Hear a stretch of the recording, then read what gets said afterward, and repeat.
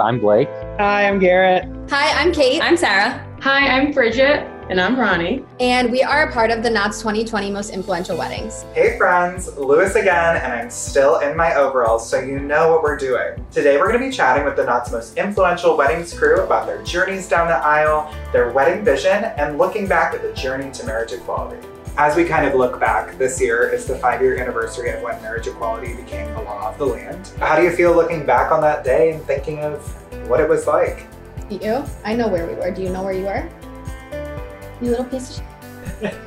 You were with me. It was Cleveland Pride weekend. It was Cleveland Pride. Oh, and it rained! Yeah. Yes, I remember that! Yeah. We were together. It felt not weird, but like it was like a I can't believe I'm a part of this moment type of thing. I was with my best friend in Toronto during Toronto Pride. We went to have brunch, and then a report came through on our phones that, marriage equality was passed. And it was one of those moments where it was just like, are you serious? Like, we are at Pride in another country, but we were at Pride celebrating who we are. And back at home, they finally allow us to do what some of us have always wanted, like get married. That's just, people just want to love people. What has wedding planning been like for you? Well, this one's taking the charge because I'm a terrible planner. Our relationship works because she tells me what she wants and I make it happen. There you go. I am the doer, she is the dreamer. It is how we work. We've been Pinteresting a lot of things, and we have lots of ideas of what we want, but we haven't nailed anything down yet just because everything is so up in the air right now. So she wanted to be really specific about like the DJ and things like that. And I was like very dead set on like a certain florist and colors. And we, thank God, both agreed on the venue. We like both knew exactly what we wanted, and we just were like, get it all done. What is your vision for your day? So even if you haven't necessarily nailed down those details, what would you say are you picturing in terms of colors or the vibe, anything like that? Like a Hollywood Regency feel, so a lot of jewel tones. Art Deco-y stuff. We kind want of like Rocketeer, Great Gatsby. We want it to feel very classy. Yeah. But we still want to have some Taco Bell at midnight. It's a range of blues.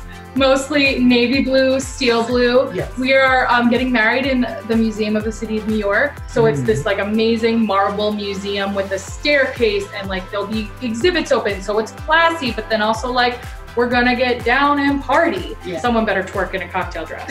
We are getting married at this really pretty place called the Park Chateau in New Jersey. And it's like super, It's Parisian. It's beautiful. Yeah. It is. The guy who built it went to Paris for like inspo, so it literally looks like a chunk of Paris was just plopped in. It's really, the inside is like super, super elegant. Do you have any advice for queer couples that might be planning a wedding or a celebration? Let it be your process. Don't rush for anybody else's expectations or rules, because the beauty of our community is that we don't have to abide by anybody's rules because nobody's established anything. Yeah. It's your wedding day. Your wedding day. Yeah. Nobody else. Is not your friends, not your sister, your brother, your mother, your father. It is your wedding day. Yeah.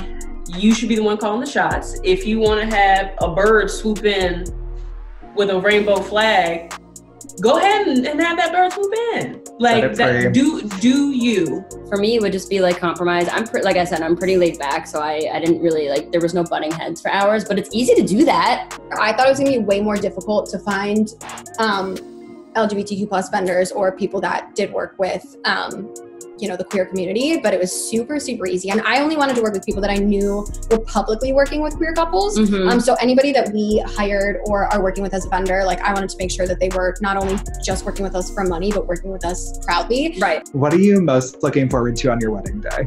The thing that I look forward to the most is just having all those different people from all walks of life, coming together, not just in the celebration of us and kind of, our relationship, but just I think that it shows a lot for how society has progressed. There are a lot of people I think that we're going to be inviting that 15 years ago, if they'd been invited to a gay wedding, probably wouldn't have shown up. But or now, wouldn't have even known what to expect. We want to be able to take photos and do all that before so that we can also be at our cocktail hour. I was going to say calling her my wife. That's crazy. And also just like, I don't know, seeing everyone there for us and like to celebrate our love. It's just going to be nuts. What other work would you like to see moving forward? There's still a lot of work to be done just as far as representation in general, being protected in the workplace. And I know that there are a lot of protections and mandates in place on paper, but socially and culturally, there's still a lot of prejudice that, you know, if they can't fire you for being gay at a certain job, they might make you feel uncomfortable enough to where you just end up quitting anyway. While marriage has come a long way, the thing that's still lacking is opportunities to adopt or have a surrogate child.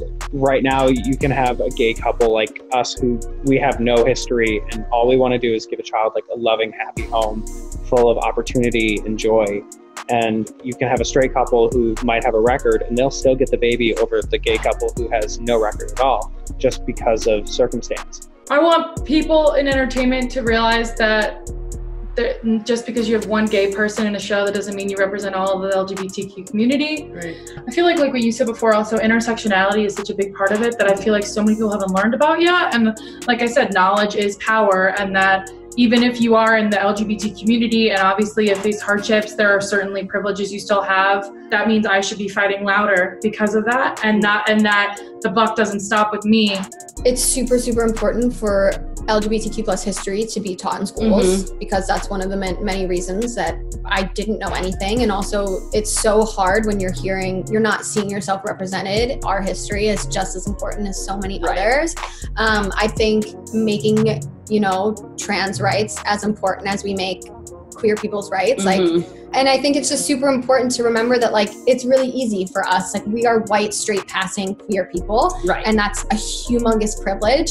I mean, yeah, we've gone through our own struggles, but that doesn't mean that I can walk down the street and something happens against me. Like, there's still so much hatred out there. I want to thank you both for taking the time to sit with me and to be so vulnerable and so open and just such rays of light. You're both such a joy to talk to, and I love hearing your story. Thank you for having us. I learned more about you that I didn't know, like experiences and stuff you've had I didn't know about. You were literally with me when gay marriage got legalized. How's that the one thing you don't remember? Yeah. We're going to talk about that later. Thank you so much for tuning in. We can't wait to celebrate your big day, loud and proud. Don't forget to like and subscribe for even more videos with me.